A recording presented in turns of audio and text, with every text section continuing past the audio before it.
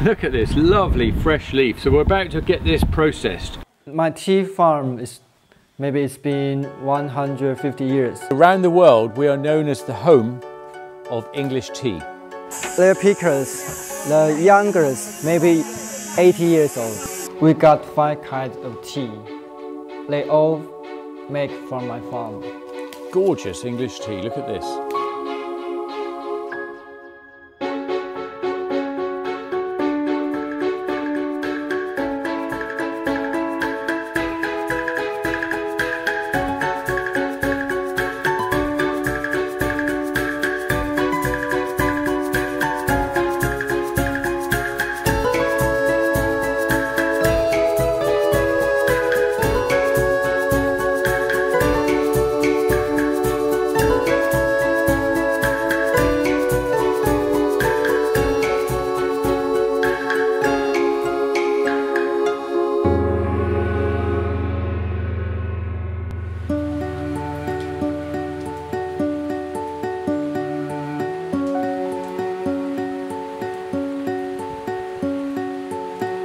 Tregothnan is a very large estate, in fact the largest estate in Cornwall.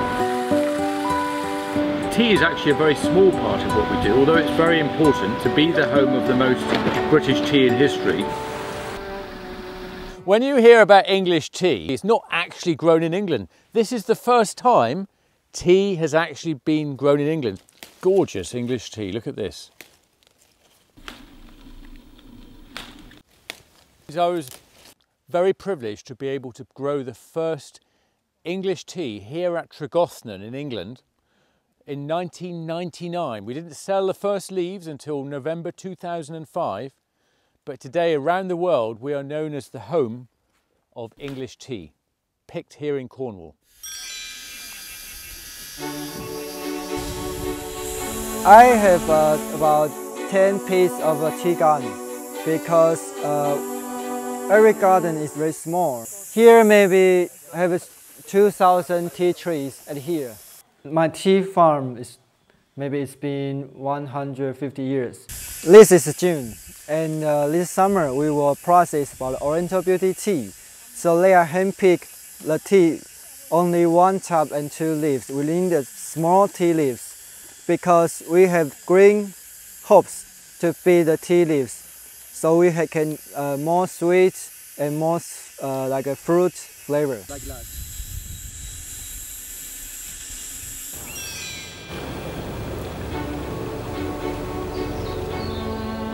A very important part of our work in tea at Tregothnan is selecting our own varieties that do extremely well here at Tregothnan. So we give them our own names. We have over 35 varieties of tea here at Tregothnan. Spring at Tregothnan, and it's time to plant tea bushes. So these have been propagated, they're 2 years old, and in another 5 years we'll be picking these and making delicious tea. This spring we'll be planting over 30,000 baby camellia bushes across the Tregothnan estate. Jacob, these are real tea bushes, and yeah, you've got the 2 main sorts of tea here in Pinglin. Which one is this? This one we call it Jingshen. In Tregothnan we plant about 30,000 tea bushes every year, but we have to wait 5 or 6 years to produce tea. How many years do you wait in Pinglin from planting to picking tea? We have to wait in 3 years. Only 3 years? Only 3 years. Here, just 1 year's plantation. This is 2 years old, the tea trees. Here's a different cultivar. This kind we call the wild Taiwan tea, and this one we call the Qingxin Oolong. It's different.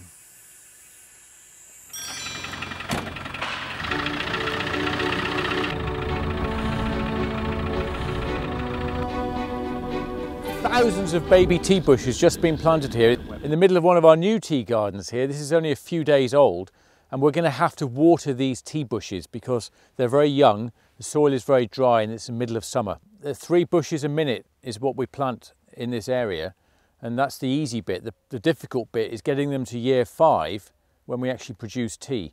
Okay. Jacob, when you and I filmed in Taiwan, we went to Pinglin and we found tea seeds And I said they don't really seed that well in Cornwall in England. Well, look, here they are. And these could be fabulous Subaki oil or camellia oil.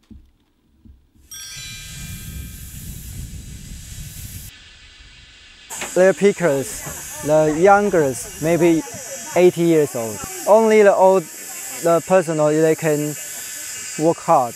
The young generation, they don't pick tea because they think this work is very, very hard. Really? After they picking the teas, we collect it. And then we have quickly to move to the next process because we have care about the tea, the fresh one. More fresh, we can doing a good quality. So the white bag, they'll collect the tea leaves inside. One day, maybe them just picking 2 kilos. And we need quickly to move next process. And because the tea leaves, we need very fresh.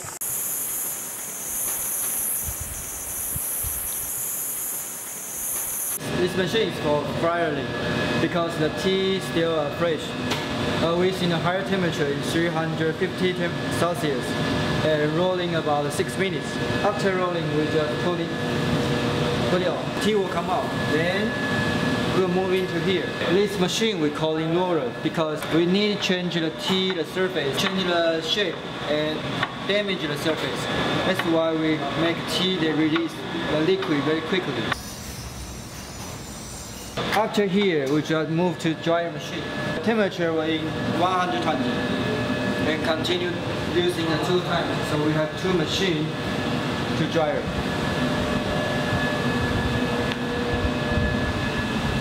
To here, out again. So this is totally dryer leaf. Here is very dry, but actually the moisture is still inside. We need control the humidity to 5%. So for last machine, it's still same as dryer, but it's boxing machine. Look at this lovely fresh leaf. So we're about to get this processed. This machine is Scottish designed and originally built in a foundry just south of Glasgow. And then in the Indian independence, the whole foundry was moved to Calcutta, and we bought this back from Calcutta last year, and now it's here at Tregothnan making tea. The process is very simple. So this machine mimics hand rolling. So we pluck with a roll, oxidize and dry, and when you roll, this machine actually takes over and does that for you. So it's mimicking the orthodox hand rolling. This is how the best teas are made. So it's not cutting and it's not cutting or tearing the leaf. It's literally just bruising it as if you were rolling by hand, and that releases the juices within the leaf, which oxidize with each other, and that gives you that unique tea flavour. This is more of a Darjeeling style champagne of tea kind of process. In China and Japan and Taiwan, they tend to go more for green tea.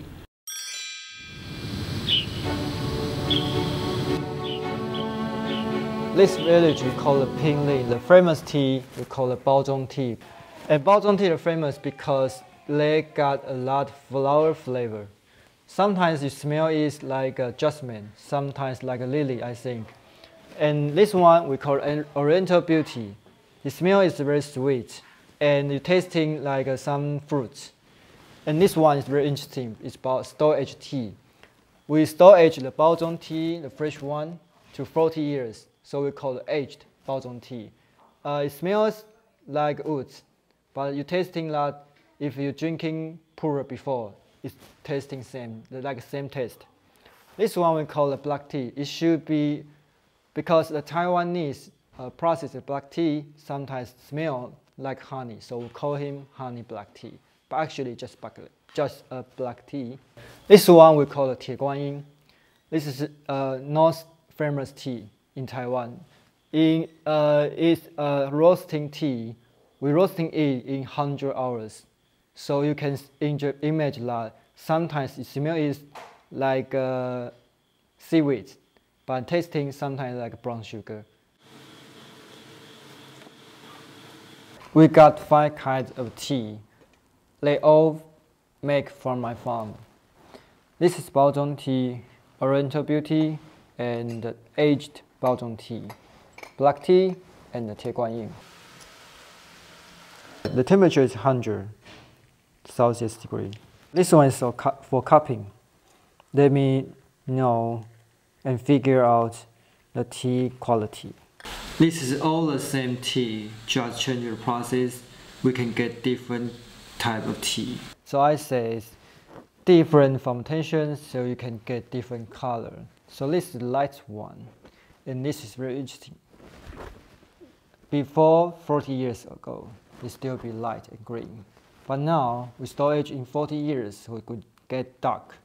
1 kilo in $20,000. Yeah, it's very expensive because it's hard to storage. This is the Baozhong tea, light fermentation.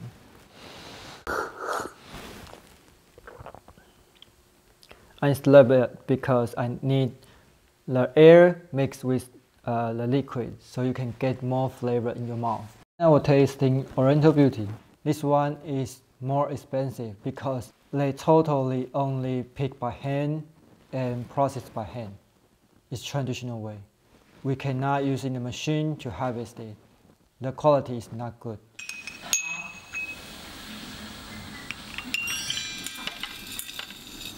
The first tea that we produced was the classic. So it's a nice black tea, and the tea we have from here is from the Camellia sinensis. And this is a tea that we use as a base for a large proportion of our blends. Now this tea has been infused for 3 minutes, and then I'm going to pour it into the tasting cup. And this tea will produce a lovely amber colour. And the thing with the leaves, because the leaves are all dry, when they're infused with water, they expand. We were always brought up that you shouldn't slurp your tea. But when you're tasting tea, it's a good idea to slurp it, because then you get the flavour going all the way around your mouth, so that you get the full benefit of the flavour of the tea. So you've got that nice, smooth, woody, warm flavour, slightly spicy, from that lovely amber colour. And it's always good to try a black tea without milk in it first, although it's traditional for us in this country to put milk in first or second. That was first introduced because the teas that came over to England were very, very bitter, and it was one way of sweetening them up. So it's a good way to try. Like anything, the second taste always tastes better than the first. We're quite famous here for our Earl Grey. Not only is it the owner's, Mr. Evelyn Boscawen's favourite tea, it's also, they are descendants of Earl Grey himself. This is a tea that we infuse with bergamot oil to give it that lovely aromatic citrus flavour. And the oil that we use, we have shipped over from Calabria in Italy.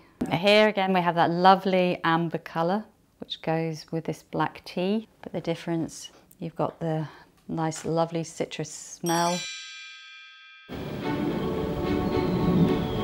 Now we are central Taipei City, and here the name is Step by Step Tea House, and we're drinking the Jonathan's tea. Yeah, we're starting brew the Jonathan's tea.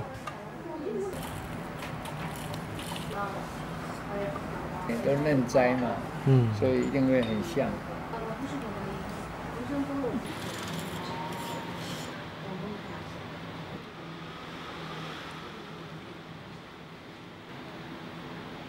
He said the tea, because it's very fresh and very young picked, so with just a small bud, it's very close to also some of the Chinese tea, but it also has this character of the Darjeeling. 英国这个茶园很像，很像。对纬度。Mr. Shen said the tea with this character of Darjeeling makes very much sense, because in the old days, British, they also went to many different countries and planted tea. So actually the technique of making this kind of tea is owned by the Britain because they developed the making of this type of tea. Also the way it's being picked, and which is very different to, for example, in Taiwan, that the leaves are much bigger due to the climate difference. And this type of tea is very similar to some part of China, where they also picked very small leaves, like would be green tea. Chinese green tea would have been a good reference. Tea in Taipei is a bit like tea in China, but even more liberal.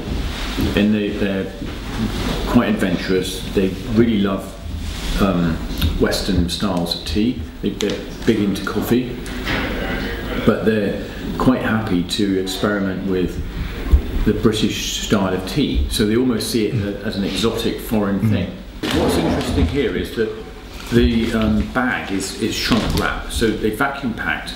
This is a thing that Taiwan does more than any other country. It's very good for the tea, and it's very good for keeping it fresh. It's a very steamy tropical country in most places. Pinglin is a bit cooler because it's higher up, but the tea they make is very high quality, and we're about to see for the first time quality of the leaf, and that is going to hydrate very quickly and very nicely, which we'll do.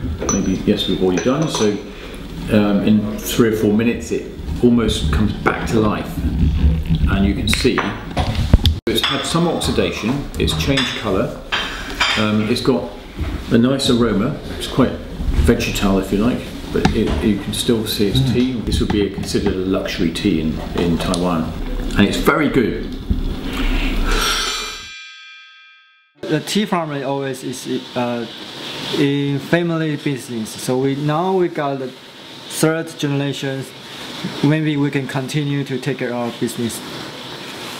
We've always been a nation of tea drinkers, and we all know about English tea, but no one's actually grown tea in England properly before. So giving a home to the world's #1 drink seemed like a fun project.